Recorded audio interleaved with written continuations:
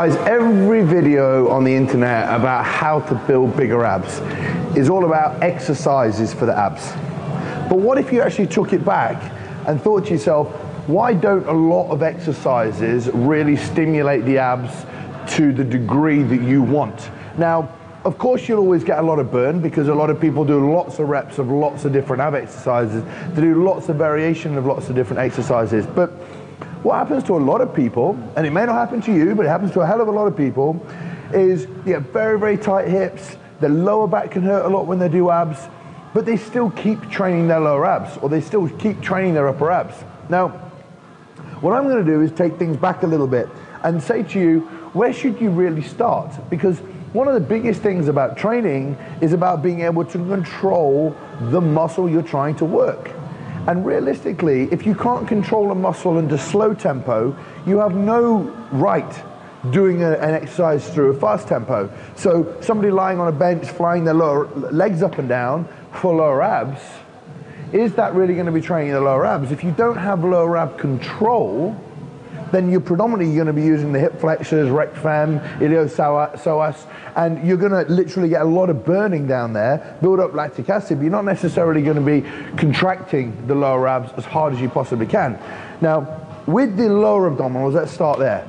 You can't 100% isolate the lower abdominal fibers.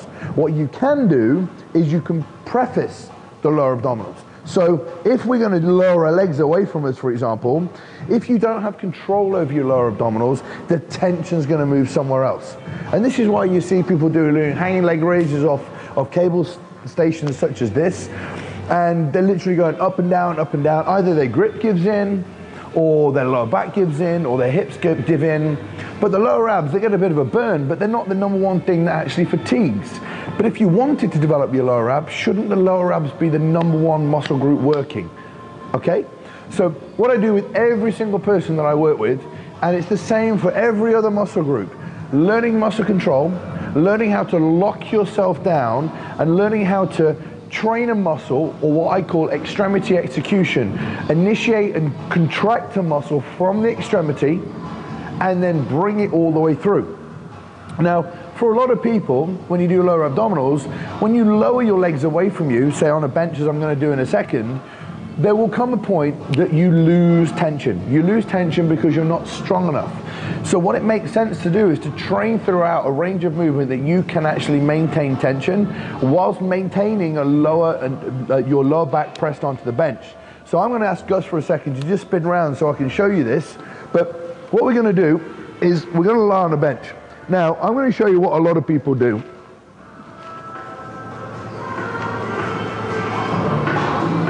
Okay, so that's a lower abdominal exercise in a lot of people's eyes.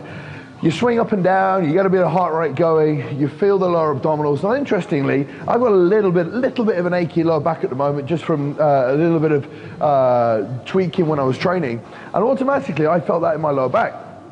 And because I didn't really have control over my lower abdominals, I was flexing and extending from the hips, but I didn't 100% have my abdominals. So let me give you the what you should do. If lower abdominals are something that you don't feel enough and you want to grow them, you've got to regress slightly and start from a real solid foundation. These might actually look very easy, but they're very, very hard. So what we're going to do, we're going to call them 5050. And as you get better, they're going to be 4040, 3030, and then you can even do 2020, and that's tempo. So it's 4 down, 4 back, 4 up. All right, so we're going to put a very slight decline. The steeper the decline, the harder it's going to be for you. So let's start off with a very, very basic level of the exercise. So we're going to hold on to the bench, drive our lower back into the pad.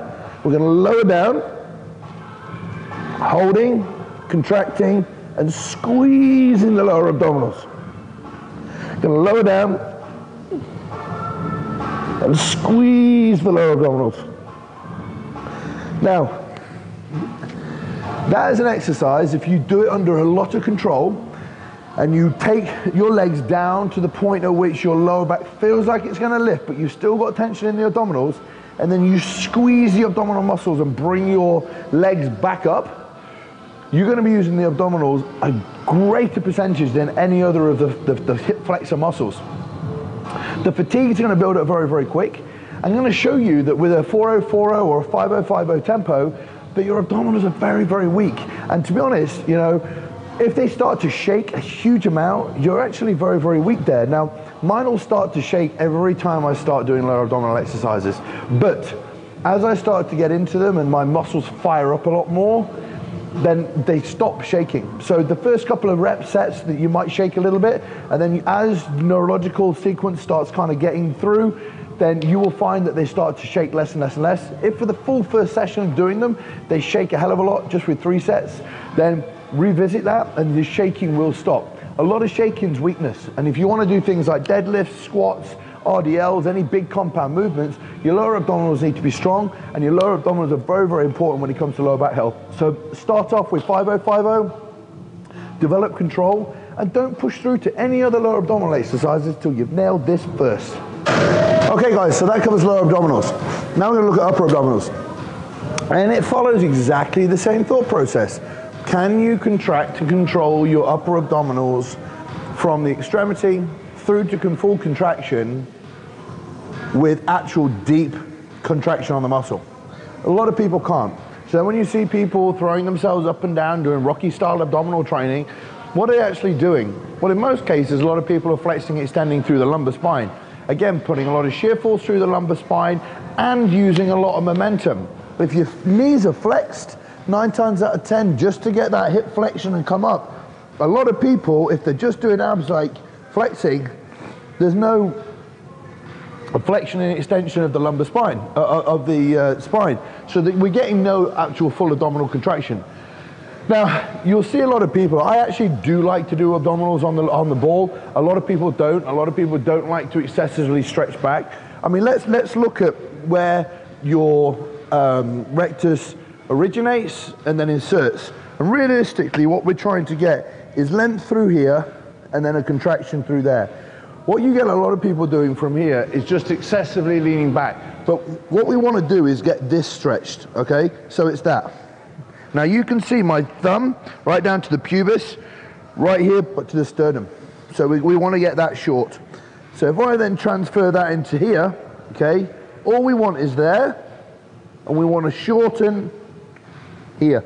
And obviously these are more of the upper fibers, so we have the lengthen, and then we're going to initiate, and then we're going to contract,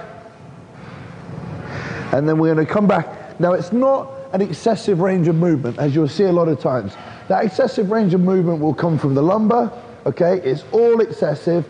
You've got very little way of being able to recruit from here when you're overstretched. So what happens a lot of time is the movement comes from the hips, and it becomes, see that, becomes mainly a hip movement. So what we're gonna do is we're gonna remember pubis, sternum, we're gonna extend back, and we're gonna go hands here, 1, 2, contract, contract, contract, 1, 2, 3, squeeze, contract, and initiate. Now, every time anyone does that with me, even when I slow them down to 3030 and even 4040, they're shaking so much, they can't initiate, they're used to using so many other muscle groups. And you've got to remember, a lot of people have problems with their lower backs. A lot of people have problems with tight hips and all that sort of stuff. But you've got to remember, the abdominals are very, very, very important. And we talk about a lot of core training that people do, and a lot of isometric stuff, but how many people actually work the lower abdominals in kind of like flexion and extension and getting them lengthened and shortened and under control? At the only point, once you've got control, is then you can start bringing in a bit of speed and a little bit of load. The principles apply for the rest of the body, but don't limit them just to the rest of the body, include the abdominals as well. I trust you, right? Trust me. When I actually do my abdominals for competition, I do my lower abdominals and my upper abdominals, I don't really move very much further away from these exercises. Trying to bring in other fancy exercises is just like bringing in swinging dumbbell curls just because you want to use more load. You can use all the fancy exercises, but let's just remember this as well. When somebody's very, very lean, you'll see their abs. Now, if you want to develop the abs a little bit more, you've got to get better at contracting them, lengthen, shorten, mid-range, and make them strong.